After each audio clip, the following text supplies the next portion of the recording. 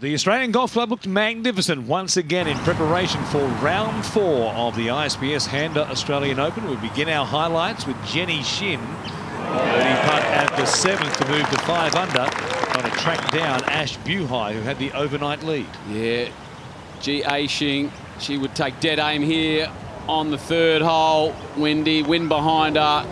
Best shot of the day here at the 3rd. She'd go onto that and make birdie there. Grant Forrest finished on the hill known as Dunks Hill to the right-hand side of the 9th fairway to close out his front 9. Bending one on the breeze, playing into a strong southerly to close range. He would make that for birdie to move to -9. Now Adam Scott hit off the back 9 at 11 o'clock. Gets round to this point. His second 9. This for birdie. He had to play away from the hole from his second shot. This would be the longest of the day. This in for birdie to take a lead of 14 under par.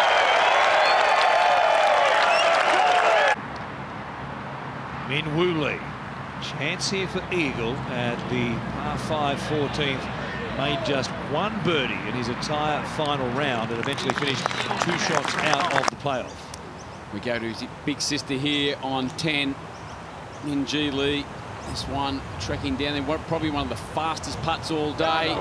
Perfect speed in the left-hand edge. That would rocket her to 9 under par. Rikuya Hoshino in pursuit of Joaquin Niemann. Birdie putt at 17 to draw level at 14 under par. Oh, and this is Ashleigh Buhai. This to be back-to-back Women's Australian Open champion. And there you have it. The winner of the ISPS HANDA Women's Australian Open. Held off Minjee Lee by 1 shot.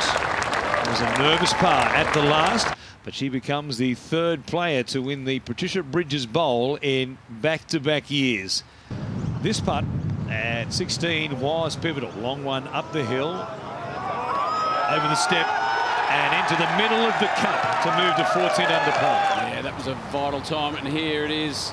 The 2nd hole in the playoff. This pin cut close to the water on the right-hand side.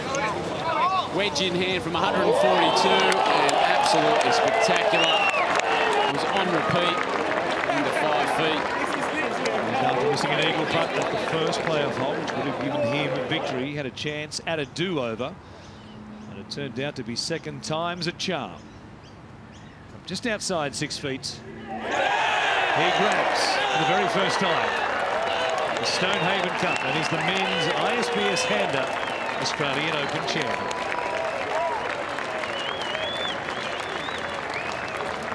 Joaquin Niemann alongside her with the Stonehaven Cup in his hand as well.